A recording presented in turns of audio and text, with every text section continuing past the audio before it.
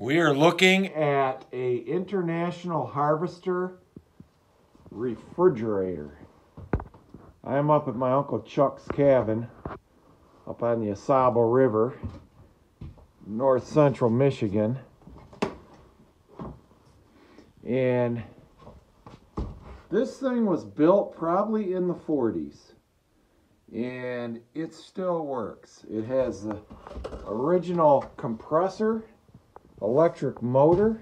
The only thing my uncle did was put a new seal, he said, on the door at one time.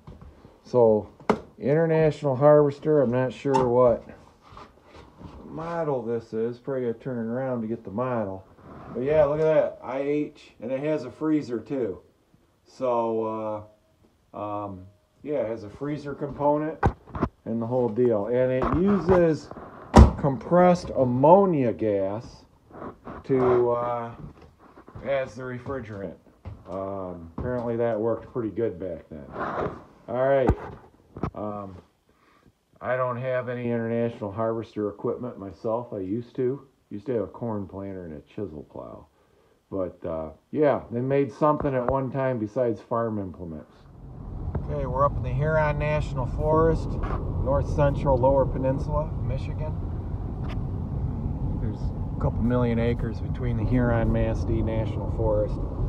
So came up to help my Uncle Chuck cut some trees for a day. So heading back home. Those are ravens there. Ravens? Yeah, I got ravens up here. We got crows down south. 20 years ago maybe, huh? Just seeing how I got a they're... book.